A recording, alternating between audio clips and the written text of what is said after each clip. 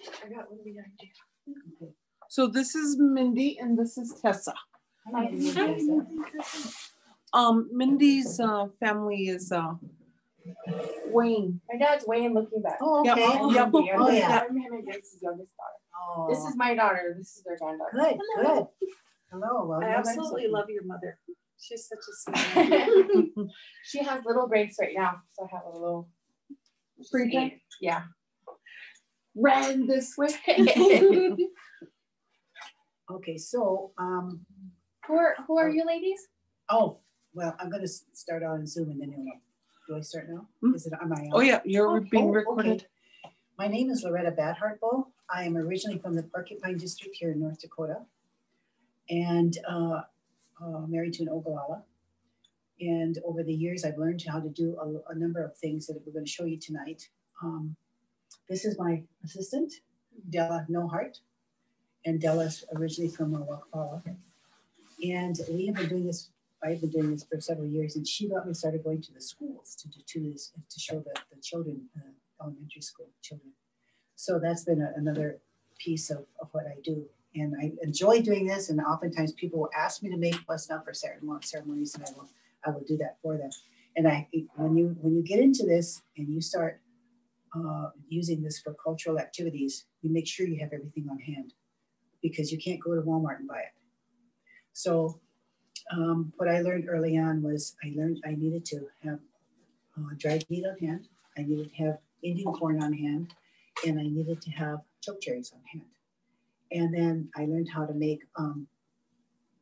timsila Wasna with timsila. But I'm not going to do that tonight. That takes a little extra time. So what tonight we're going to do is show you how to do this. But first of all, I want to talk to you a little bit about how I got into this. Was my husband started sundancing. And when you sundance, they ask you to do many things. You learn how to sew, make those wraps for your man, and how to make all these different things. So part of that was learning how to make Wasna because he had to go to Honglecha, and so one of the things they asked me to do was make that. But the very first time I was asked to bring Wasna was to a naming, and my youngest son was getting a name, and so the spiritual leader who asked for Wasna. And so I told my husband, I said, gosh, I don't know how to make Wasna. He said, I'll ask Auntie Susie. So she brought it for him, and then we came up here to North Dakota to have him named over Porcupine. And when he got named, and we served this, and I had people coming up to me and saying, oh, you made the best Wasna. And I said, well, I didn't make it, but it was made out of antelope. And so that's how I found out that antelope was a really good dried meat to use for Wasna. But so of course it's buffalo and even beef. You know, sometimes you can't get any of those the wild meat, so sometimes you use beef. You know, you just whatever's on hand. And so as we went along, I learned that one of the things that people did, I said, so was Wasna just used for like ceremonies and things? And I said, no, they used it to eat. You know, Tom said his mother would make a corn Wasna for him to snack on, and so, but she had to use cornmeal because at that time they didn't have access to this corn. They didn't have the gardens and where he was at. So they use cornmeal, and so I tell people, if you can't get a hold of this corn, use cornmeal. The reason I don't use it is I like to stick to what we used before, because it hasn't been genetically modified. It's not sweet corn. It doesn't have all these other additives or pesticides in it. So the corn I get is from people who have grown it right here.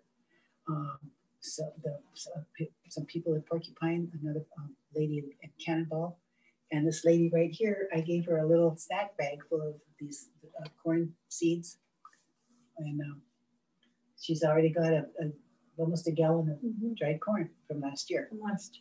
Really? Uh-huh. That is cool. Last year, but just that little bit I gave her. She's got all that, so she keeps that so she can make corn Wasna for anybody if they need it for ceremony, or just even to give as a gift for a birthday, or for sometimes people want it for for like Thanksgiving or Christmas or sometime a special gathering for Yeah. a reunion or something. People will want that some a spiritual food, like maybe even meat and cherry wasna mixed together, whatever. So I generally have try to keep available whatever it is that people might want. And then generally they will give me something in return for that. One lady needed some wasna, and so I took it to her house, and she said, "Oh, I have something for you." And she had this great big plate of food. It was just wonderful food. So that was my gift, and it was just really wonderful. So when we do these things, we do this always with your good heart, always feeling positive. We don't want to go into it saying, "Oh gosh, I didn't want to do that for her," and I got all these other things. Then don't do it. Don't do it, because it's not going to have good energy in it. You want to say prayer with it, and then when you say prayer with it, it's going to always be good, and the people that take it in will also receive the benefit of your prayer. And so whenever I'm making this, I also, after I finish making it and it's the exact how I want it, and the feel and the taste and all that, the first thing I do is I'll take a pinch of it and put it in the spirit plate.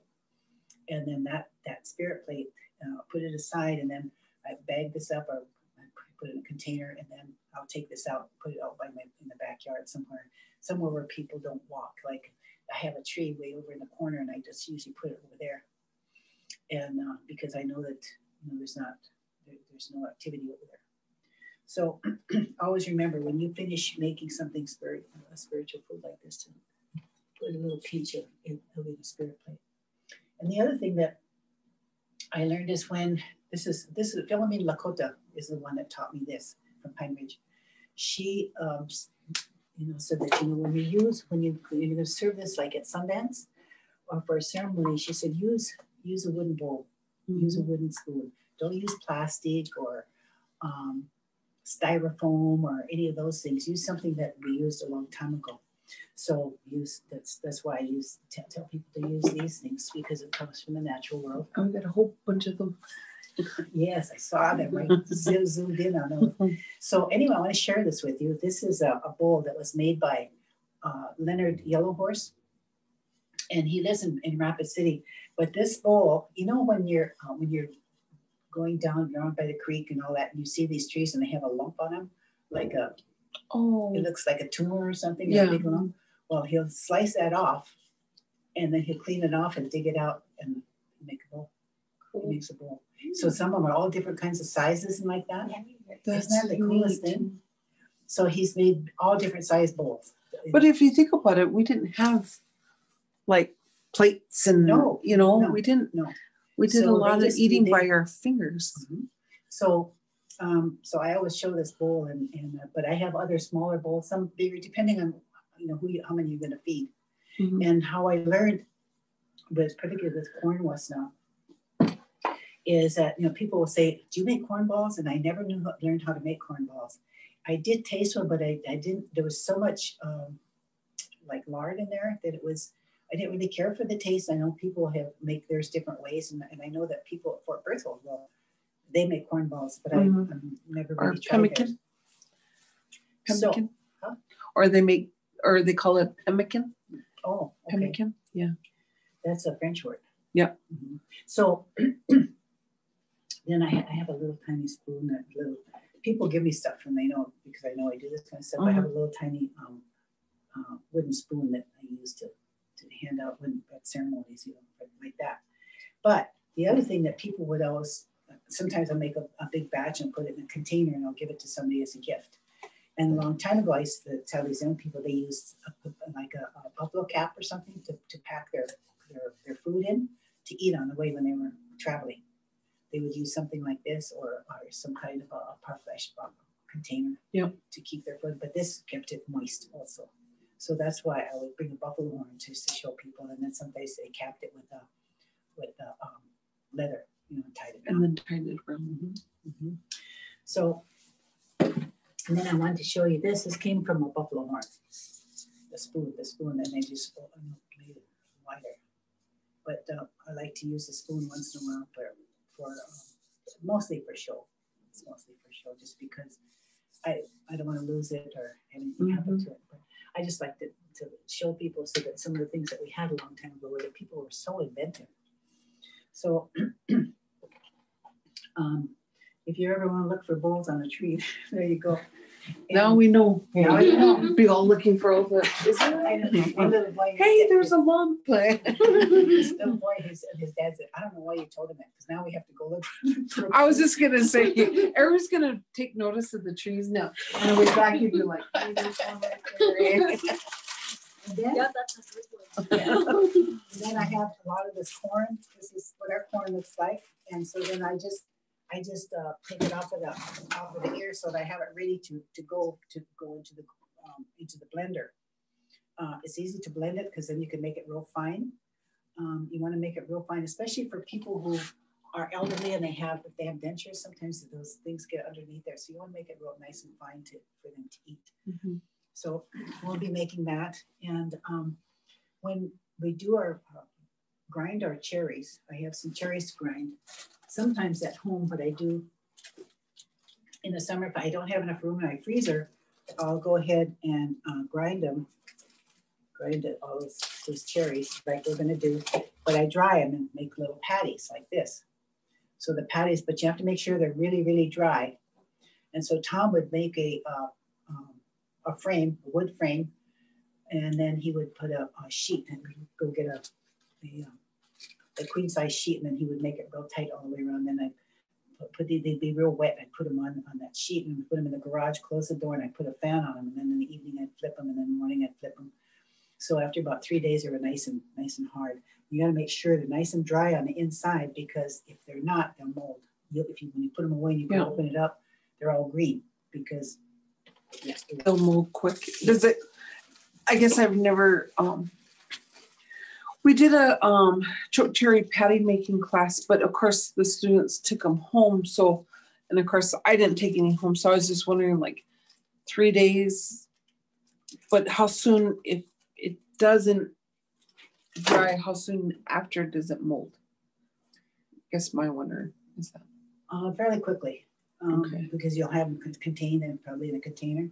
But just try, it's such hard work that you want to make sure that you do it right the first time, because otherwise you have this whole mess of moldy choke cherry patties. And you're wasting a lot of food. Wasting a lot of food, So I have those on hand just in case I need something real quick, but and it's ground real fine. So all I have to do is just add a little bit of moisture. I usually don't add lard or kidney fat to it, because it's already moist. And if you're going to use it right away, there's no sense. You don't need to make it moist with that. Now, the other thing is they use for the lard a long time ago, they used kidney fat or bone marrow. Bone marrow is like Indian butter. Mm-hmm. And so people would boil those bones and bring the marrow would come up to the top. You skim it off, and that's what you use to moisten your meat on your corn. Mm-hmm. And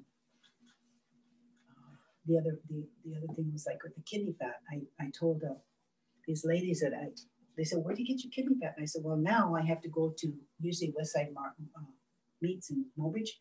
Sometimes they'll have some kidney fat just by itself. And I was talking to these young ladies, and I said, so you have to render it. I said, do you know what that means? No. So I said, well, rendering means that you got this ball of kidney fat, so you put it in a pan. It's like cooking, like when you cook bacon and that fat melts. Then you skim off that liquid fat, and then you put it in a container. I said, that's what happens with kidney fat. The whole thing melts. And then you take that and you put it in a container, and then it'll get solidified. So what did I do with that container?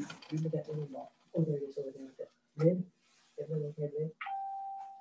So what I would do is take that kidney fat, and then I would freeze, I used to put it in a great big container.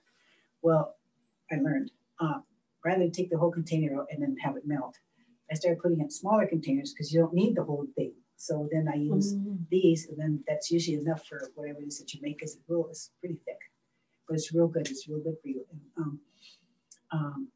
But so is that bone marrow. And so some of these young people don't know what bone marrow is either.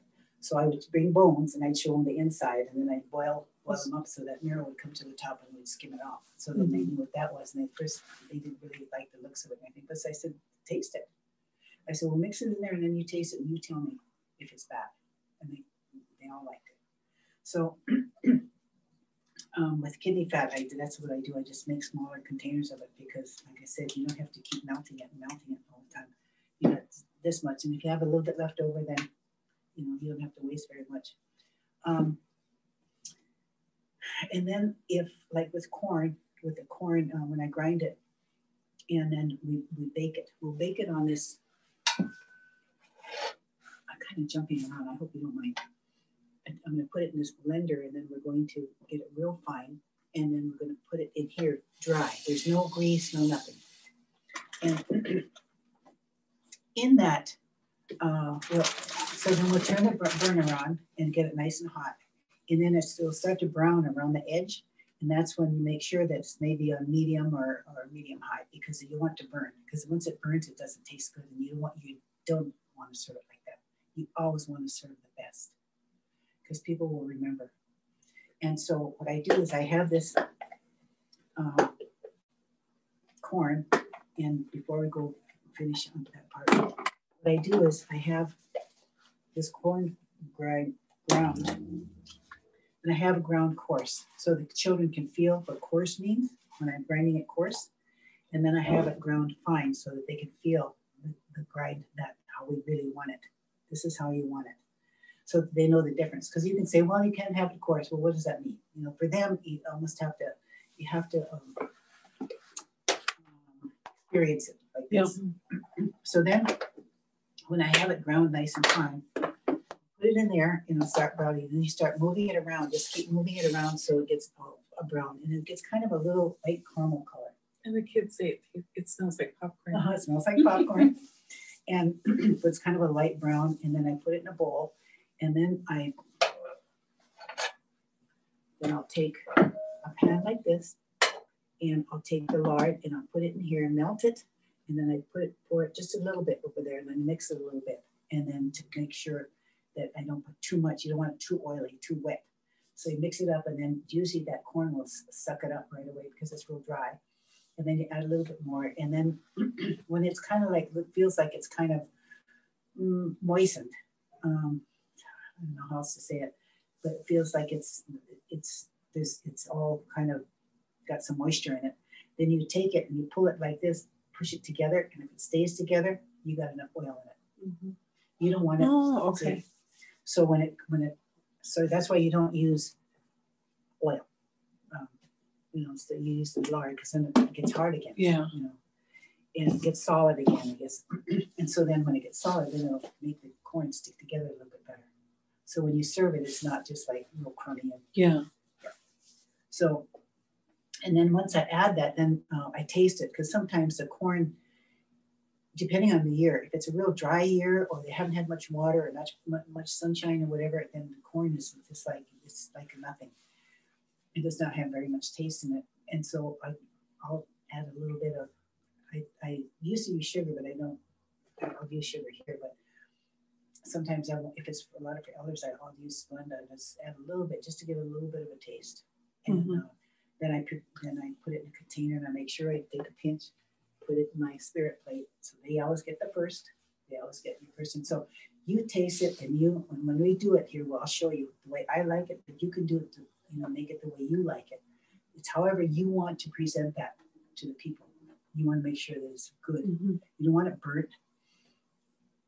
And make sure you make enough. You don't want to run out. Or you can add craisins. You can add craisins. People often sometimes add raisins. For some reason, I just had too many raisins overall in my life. So I don't think it could be good. So I like raisins though. I don't know. I just like the taste of raisins. So I'll add those sometimes, and people like that. But for ceremony, I'll probably just do it plain. But if I'm going to do it for a gift, I usually add craisins. There's a couple of people that like it for, like at Thanksgiving, to give to their family or something. But I want people to learn so they can make it in their homes and they can make it.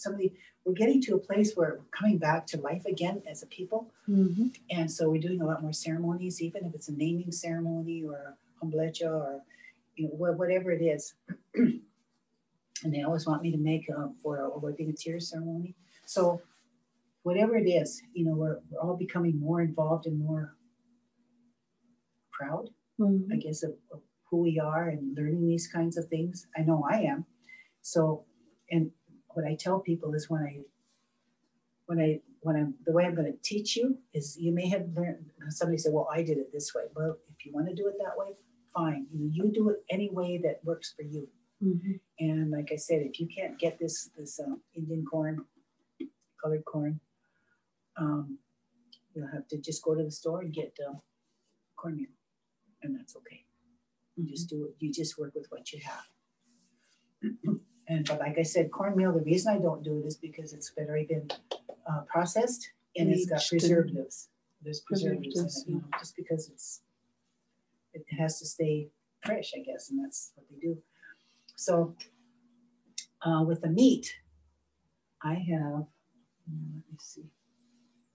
It's right up there is that white bag. Mm-hmm. So with the meat we're going to do today,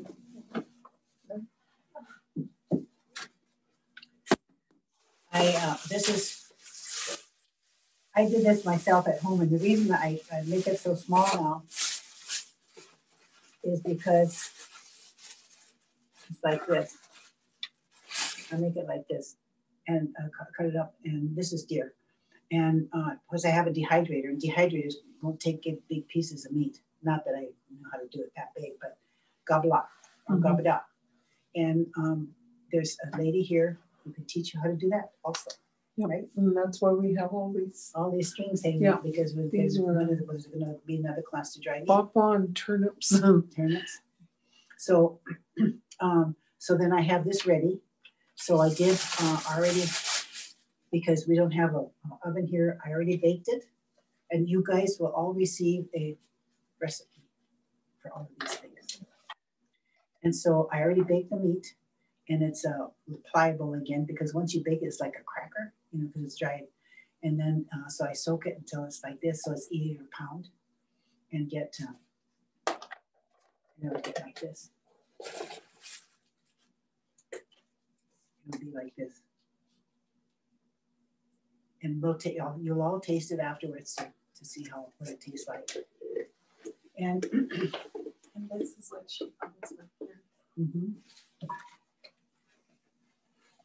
So this is what I pound with. This is what was shown to me now. There were two people that showed me how to do this. One of them was Mary Strikes Plenty out of Kyle, South Dakota. Okay. And the other one was Loretta Messa, who was a culture teacher. He showed me how to do this too. And so I use this and I pound, I line it with this. I get these from the grocery stores. Sometimes they have different kinds of bottles and stuff in there. So I usually stack up on these so I have something ready whenever somebody, if they want to pop up. So then I line it with a paper bag, excuse me. And then Tom got me this hatchet, so that first of all, when a bigger piece is, sometimes if I buy meat from somebody else or somebody else gives me some of those pieces are big. So when you bake them, you chop them up so they get smaller before you start pounding them. Then you start. Tom's a good gifter. Yeah, you got a hatchet. And people That's a true Lakota woman. So, but I'm sure they use other things. When a long time ago, this is what I had my friend Donna Rosebud. We're in a leader charge. She showed me this picture. This came from her grandma. That's a pounding stone. I wish we could find those. And then the pounder. So yeah, I would love to have one of those somewhere. Maybe somebody will. They're about like this big. Yep. They're very heavy. And then that pounder had like a ring around there, like a edge curve cut inside, like so you could hang on to it like that. Cool. I would love to get a hold of. I would love to have it. But you know, the disruption of the Missouri River, disrupted a lot of that Yeah. because you know, if you think about cannonball, it wasn't cannonball because the water used to make cannonballs. And then along the way, even Grandma Teresa used to say that. She's like, yeah, a long time ago, you'd be able to find those rocks where you can pound, and they would kind of fix the rock to pound, you know, was used. In fact, on the sheet that I gave you, there's the name of the rock itself and the pounder, that Wilmer. So you'll all have that. And I don't know about the people on Zoom, whether you'll be able to get that to them on email or something. Yep. Okay. So, They but can email me. We made some for you guys who are going to be here. Let's see, what else was I going to say? What about the choke cherries? Oh, choke cherries. Yeah, with the choke cherries, when like I said, I make cherry patties. You're busy this summer. And where's our? I think we left it over here. Okay. Excuse me.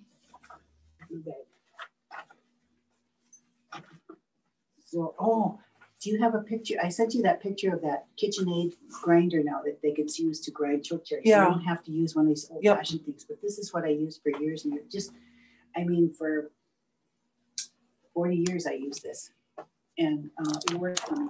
But now they have a KitchenAid grinder that grinds choke cherries just beautifully. So I sent a picture of that to Jennifer, and maybe she can send that out. But I'm also going to talk to my uncle sister. She's got one of those. And every time she would grind, she'd say, "There's got to be a better way."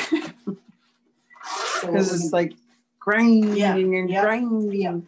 And so anyway, I got these choke cherries, and then we're going to put them in that grinder and grind it through, and it'll get nice and thin. And then that's where you make the patties, and then you put them, But I'm also going to make just give you some to take home with you, just some Wasna. So I'll leave that in here for now until we're actually going to do that. Correct? Yeah. Or did you want us to do that now? Huh? Did you want us to do that now or start or wait? Do you want to? Are you all good? Because once I turn the recording off, they're just gonna be able to watch you do the whole process. I guess probably one of the things I should say is about the kind of things that the reason that we use choke cherries is choke cherries were one of our first foods, and so that's why you use them in ceremony and also used for paint. We always use that the choke cherry color we used for paint because it stays on whatever it is that you put it on. And so that's what the medicine people will ask for. Now, other cultures will probably ask for other things.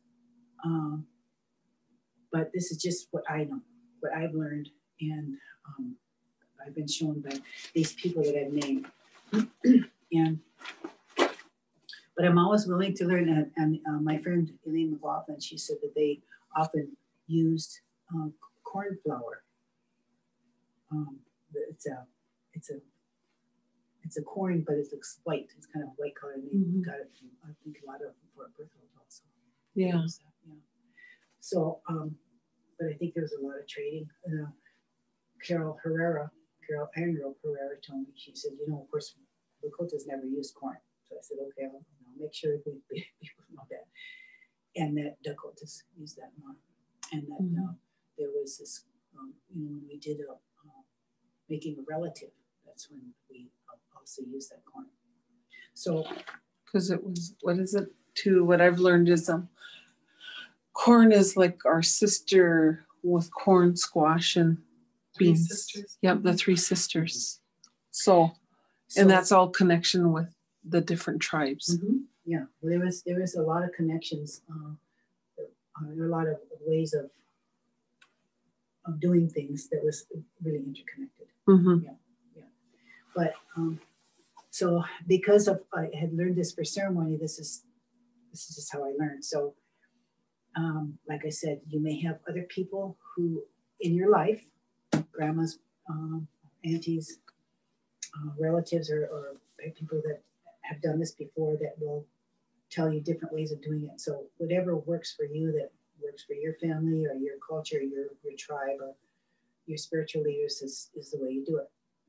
But this is, I'm telling you, this is just a way that has worked very well for us. And then, so and these are good gifts for the elders. They like. Oh, they love it. Oh my they gosh. Love.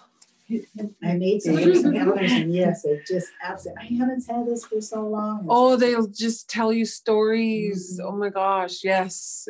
It's just like. So there's a lot of how can I say,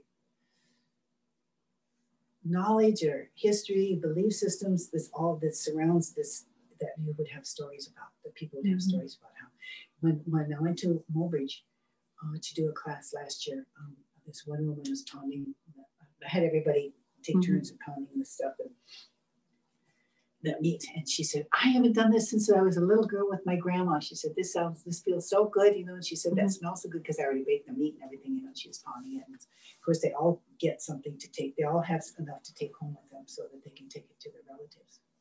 Yeah. So, and if there's any questions that you have, you can share those with Jennifer, and maybe her and I can respond to those. And at the end of this class, you'll get an evaluation form.